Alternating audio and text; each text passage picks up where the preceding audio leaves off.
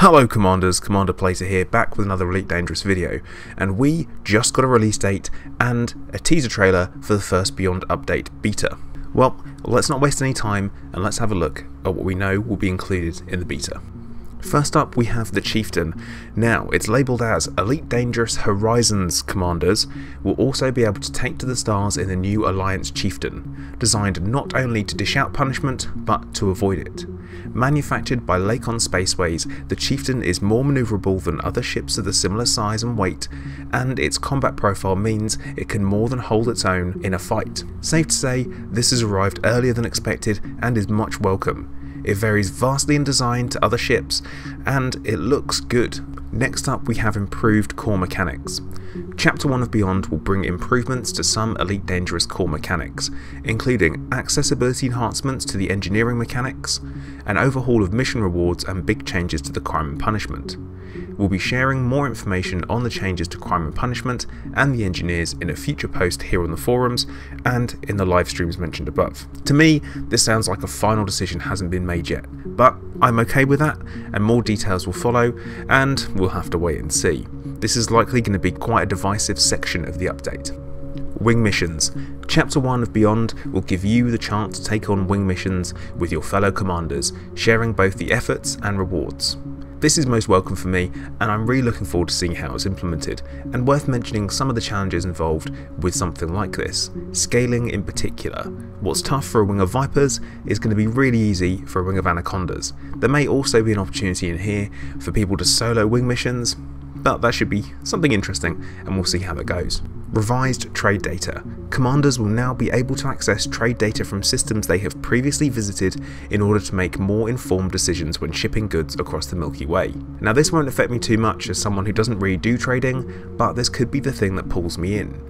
This should mean that you don't have to go and be docked somewhere to know the commodity prices. This is going to be a huge time saver and reduce the reliance on third-party tools, which I think is really important. In a game like Elite Dangerous, you should be able to do everything in-game. Certainly, there are lots of people out there who do lots of good work to make sure the game is playable and a lot more interesting and able to be a little bit more user-friendly, but everything in-game, that's the goal for me.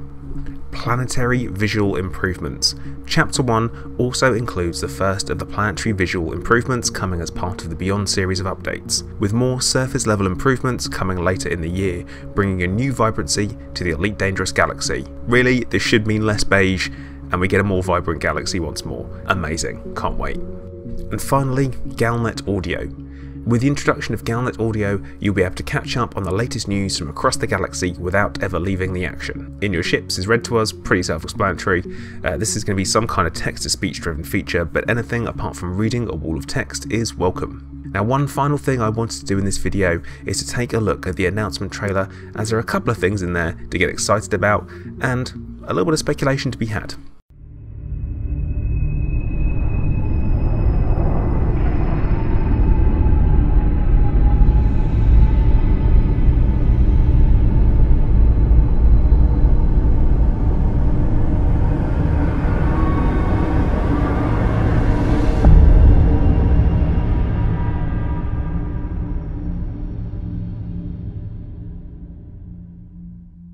First we see a planet that looks alive, part of a galaxy, not just a ball of dust hanging there in the sky, but something you want to land on and drive around on. And also, what's that blue stuff? Next we get a lovely close-up of the Chieftain. I can't wait to get behind the wheel of one of these and see what it can do. I do hope that this image will lay some speculation to rest about the size of the ship too. It is going to be a medium pad ship, and it is designed as, what we can tell, at least a heavy fighter. Finally, we are seeing a Thargoid scout ship which is active. We've encountered 2 of these crashed vessels before. The active scout could possibly bridge the gap for which ships can take part in the Thargoid storyline, or maybe this could finally be the second faction we've been speculating about. When does all this happen? 25th of January.